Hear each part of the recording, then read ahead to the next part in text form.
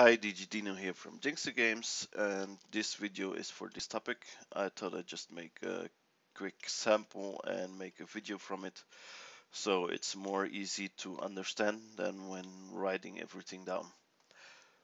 So let's get started.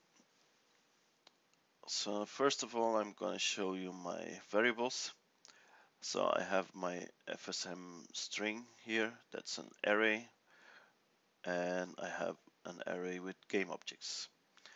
And so what I'm doing here is I will show you here. Let me get back here and lock this screen and go here. So I have here my FSM scripts with the names on it, and I just copy paste those inside. Uh, Let me put this on number 1 and this on number 2. So I have 3 actions here, and they are all 3 on this MIDI key game object. So in the game object, also on the first 3 elements, I just dropped in the MIDI key. Well, the game object. Then the fourth one is just an FSM as a name. So I place this in. And then also on the third element, I should drop in this game object. Then I have a index number as int and a game object variable and a FSM name, and I will show you now how I use these.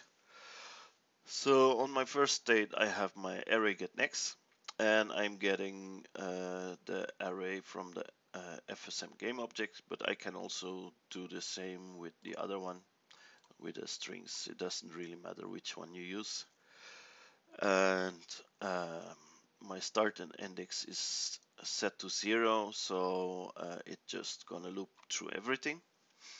Then I have my loop event, that's to loop and do the things I need to do and come back. Then when it looped through all the things inside the array, it's gonna send a finish event, and then you can continue with whatever you want to do. Then an important part also is I'm getting also the current index. So when it loops, it will follow the index number. So on index 0, 1, 2, 3, 4, 5. And then on the next one, I have my array get. And so here I'm getting the strings now. And I'm getting the strings from that index number. So if with get next, I get something from index 2. I'm also getting the string from index 2. And I'm going to store this in this FSM name variable.